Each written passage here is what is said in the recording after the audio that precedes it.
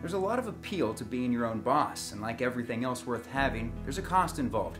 So when you're weighing the pros and cons about going independent, one of the biggest decisions you'll have to make is, will it be worth it to you? One thing you can count on for sure is that being an independent contractor will offer a different experience than being an employee driver. You can expect increased earning power over time if you can effectively run your own business. In the meantime, ask yourself if you can manage the responsibility that comes with it.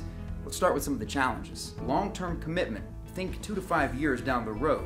Be prepared for the unavoidable ups and downs if you decide you want to be in it for the long haul. Startup costs, your truck lease. Payment typically starts on the third settlement after purchase, so be financially prepared for the extra expenses involved in starting your own business. Accurate planning, budgeting, and bookkeeping. How many miles per week will it take to cover your personal and business expenses? But there's plenty of upside as well, such as increased earning potential, more freedom to choose your own freight and routes, be your own boss.